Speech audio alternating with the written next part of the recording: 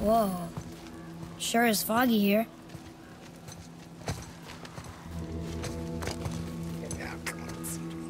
Another dwarf. Should we... No. He is of no consequence. Hi. Excuse me, but, how did you come by that, axe? That is my concern alone. And, while I won't dispute that, I know that blade. It was one of ours, but, we didn't make it for you. Step aside. I can't. See, the woman we made it for, well, I am quite fond of her, and I would be somewhat displeased if it turns out that you did something to her. It was my mother's. She left its father before she died.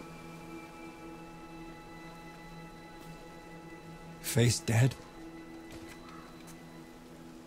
I'm very, very sorry to hear that. She was a fierce warrior.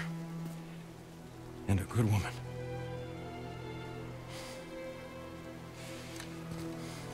Okay. I will make improvements to the axe.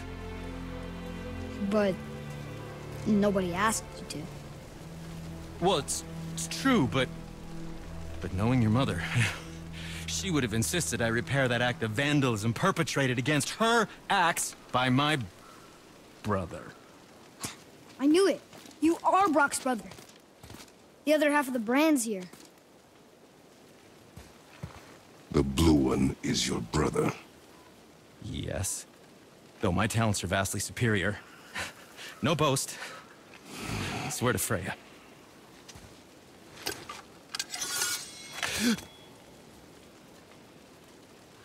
Do not undo his work. Improve upon it only. Yeah, but can you put it down over there? That handle is... No. Filthy. Okay, then. I will just...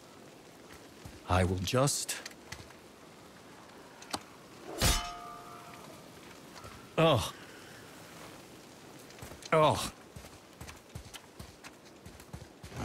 Oh.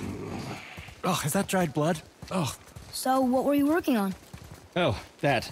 I call it the Sky Mover. Just up that mountain waits a treasure trove of rare resources.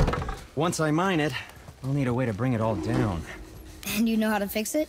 Not even a little.